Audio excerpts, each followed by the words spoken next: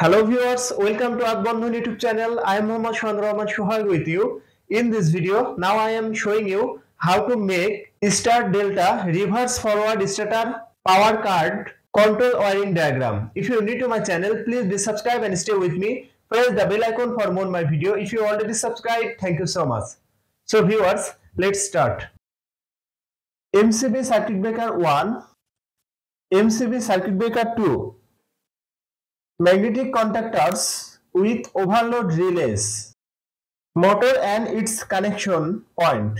First phase connection input to MCB circuit breaker 1, second phase connection input to MCB circuit breaker 1, third phase connection input to MCB circuit breaker 1, three phase connection outgoing from MCB 1 to MCB 2, three phase connection outgoing from MCB 2 and connect with magnetic contactor, three phase connection outgoing from overload relay to connect motor and another magnetic contactor, three phase connection connected to overload relay, three phase connection connected to overload relay, three phase connection short in magnetic contactor 4, three phase connection connected to magnetic contactor 3 overload. So viewers, that's my video. If you like my video, please like and share my video to your friend, share my video to your all social media.